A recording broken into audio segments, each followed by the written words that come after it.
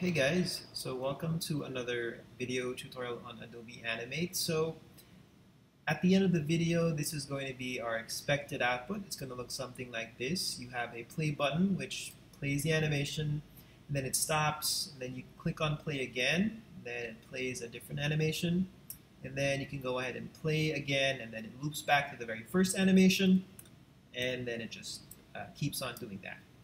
Okay, so let's begin. So I'll start off by creating the animation. Just going to draw a circle first. And then make sure you select the entire thing and then convert it into a symbol. So I'll just name this one circle. And it's going to be a graphic symbol. And I'll place it here. Then I'll add another keyframe and then move the circle to the other side, and then add the classic tween. Then I'll create another layer for the second animation. I wanted to start here, so I'll put in a blank keyframe here. Then in my library, I'm just going to reuse the circle symbol. Then I'll add a couple more keyframes. I'll add one here and another one here. Then I'll go back to the middle keyframe, and then using my free transform tool, I'm just going to scale the circle up. And then I'll go ahead and add the classic tweens. So now, this is what I have. So the animation just keeps looping. The next thing I want to do is I want to add some code here that will tell my animation to stop. So I want it to stop at 3 points. I want it to stop at the beginning and here at the end of the first animation. And once again, I want it to stop at the end. So I'm going to create a new layer for the scripts. I'll call this layer Actions. And then I'll go ahead and select the first keyframe. And then I'll go up to Window, and then I'll choose Actions. And then here, in the area where I type in my code, I'm going to type in this.stop. Okay? So what happens here is we are on frame 1 of the Actions layer. So immediately, the animation is going to stop. So that's what the stop is for. This means, okay, so this keyword changes its meaning depending on where it is. So right now, our code is inside the main timeline here on scene 1. So when you say this refers to the main timeline. So what you're saying here is make this, which is the main timeline, stop. Okay? So I want it to stop here as well at the end of the first animation. So I want to make sure that I have a keyframe in here as well. So I'll insert a blank keyframe, and then I'll go to Window, Actions. So as you can see, now I'm on a different frame number. So this means that I am going to stop on frame 60. So you might have a different frame number here. This depends on your frame rate and how long your animation is. Okay? But basically what this means is you're going to stop on this specific frame again. Okay? And then finally, I'd like to stop here at the end as well. So I have to insert another blank keyframe. Okay, so that's very important. If I don't insert another keyframe, then it's simply going to go back to the previous keyframe. Okay. All right, so now I've got my stop actions. So when I test my HTML project now, it's going to stop at the beginning. So the next thing I want to do here is I want to add the button. Okay? So let's go back to the timeline. And then I'll create another layer. I'll name this one Buttons. Okay? And then make sure that your Actions layer is on top. So I'm just going to drag the Buttons layer down. And then I'll go to the first keyframe of the button layer. And then I'll go ahead and create my button. Okay? So I'm going to use a rectangle first, and then using the text tool, using a black color, I'm just going to type in play. So let's move that a bit here. Okay. Then I'll select the entire thing. Then I'll right click on it. And then I will convert it into a button symbol this time. So this one, I will just name it play button. So this is going to be the name of the button inside the library. Okay? But when I add some code, I'm going to have to give this another name, which is the instance name. So the instance name allows me to target the correct object in my code. Okay? So the instance name is not the same as the symbol name. Okay? So to be able to add an instance name to an object, you have to select the object first. Okay? So just click and drag in order to select it, or just click on it once. Do not double click on it because it will make you go inside the symbol. Okay? Once the instance is selected, you go to the Properties Inspector, and then you give it an instance name here. So I am going to name this play_btn. Okay? So instance names have to be unique. Okay? So I could have multiple buttons here, but each button has to have its own instance name. Okay? So this one, I'm naming it play_btn. Instance names are case sensitive also. Okay? So now that I have an instance name here, I could go ahead and add what you call an event handler. Okay? So an event handler allows us to specify, for example, what should happen when we click on a button. Okay? So when we click on this button, we want the animation to continue playing. So I need to go back here on the actions for the first keyframe.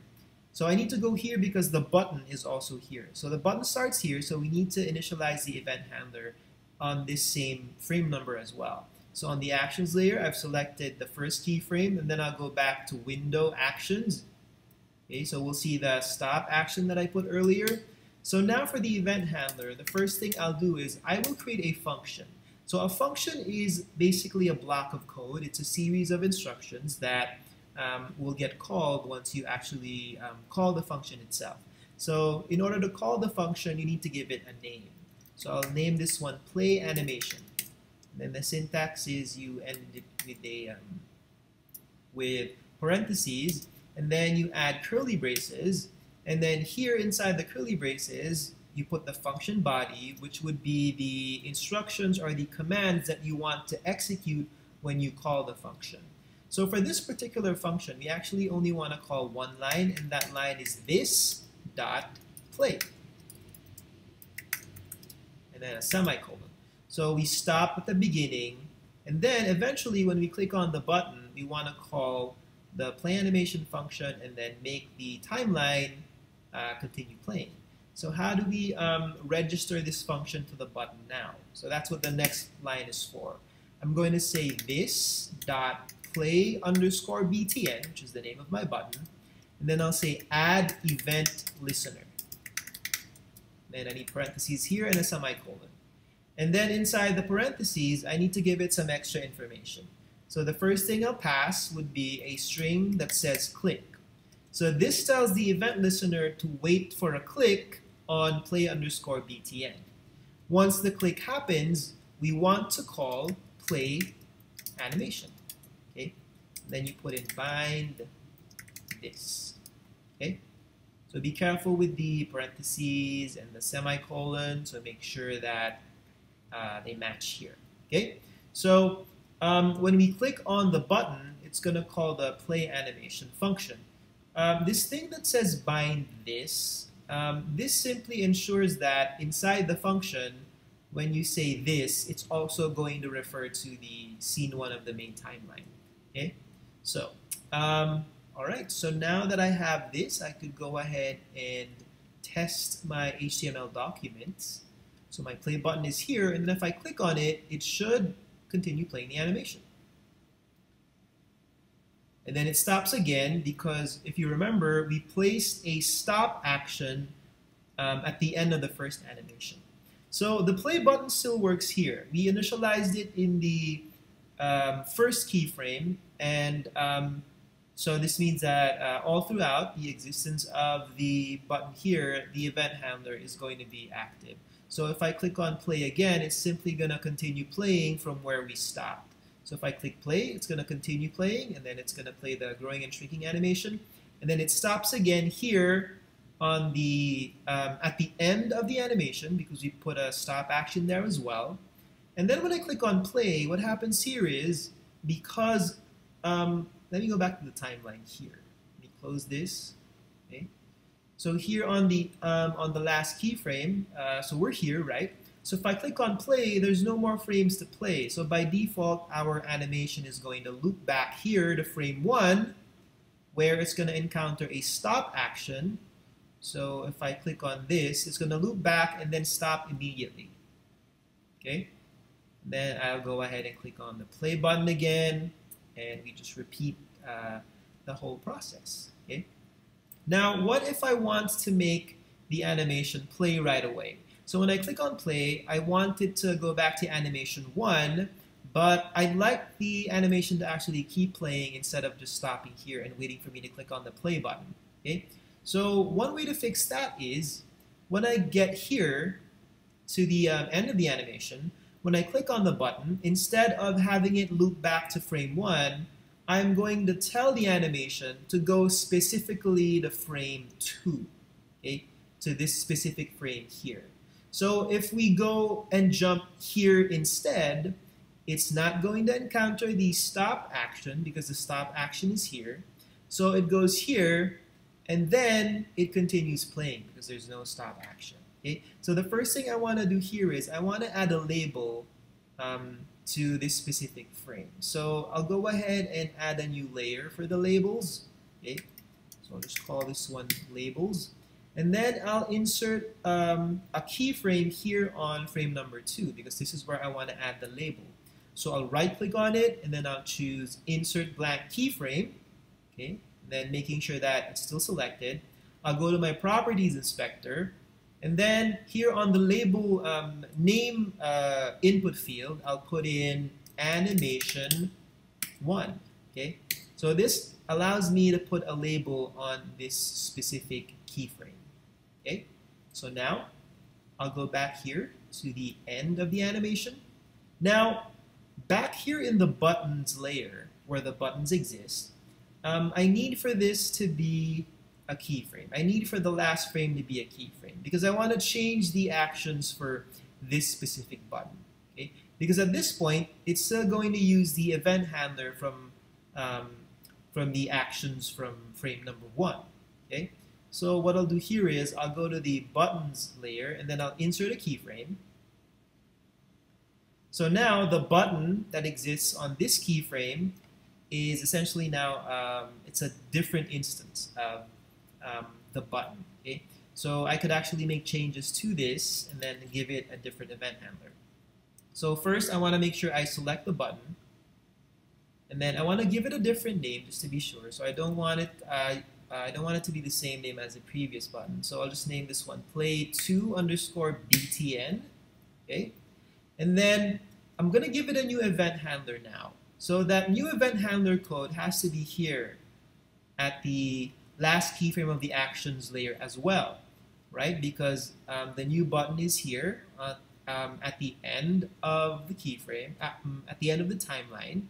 So the new event handler should be at the end of the timeline as well so that they match with each other. So I'll go back to the actions panel. So make sure that you've selected the last keyframe of the actions layer. So here, I'll go ahead and create a new function. So I'll name it replay animation. Okay. And then for this one, okay, I'll say this dot, but instead of saying play, I want to go to a specific frame that has a label. So the command for that is called the go to and play command. So I'll type in go to, and then A with an uppercase, end, and then P with an uppercase for play. And then inside the parentheses, I'll go ahead and put the label, the name of the frame that I just labeled, which is animation 1. Okay, so whatever I labeled that frame has to be what I type in here. Okay, so after that, I'll go ahead and register the play2_btn. to the replay animation function. So add event listener. Then I'll go ahead and say click in quotation marks. And then I'll say replay animation dot bind, dot bind this, and then parentheses and semicolon. So this should complete the code that I need. Okay, so we start off here, and then I click on play, and then I click on play again. We'll have the growing and shrinking. Then I'll click on play once more. So now it should go back and play immediately because it's actually not going back to the first keyframe with the stop action. It's going to the second keyframe, which has the animation 1 label. So if I click on play, it plays immediately. All right. Okay. So let's see. So just a couple more, just a bit more cleanup. So let's say after I click on play, right, it goes here to this keyframe here, and then begins to play the growing and shrinking animation. So let's say I don't want the play button to appear here anymore. I'm going to go ahead and just go here in the buttons layer and then insert a blank keyframe. All right, so that essentially removes the play button from here on out. And then when we get to the final keyframe, where we have the play2_btn. Of course, it's still going to be there because it was in a different keyframe, so it's not going to get affected by this blank keyframe that came before it. Okay, so now we have this button which appears from here to here. Okay, so from this point up until this point, so this button over here is using the event handler from this specific keyframe. Okay, which is this one right here. Okay.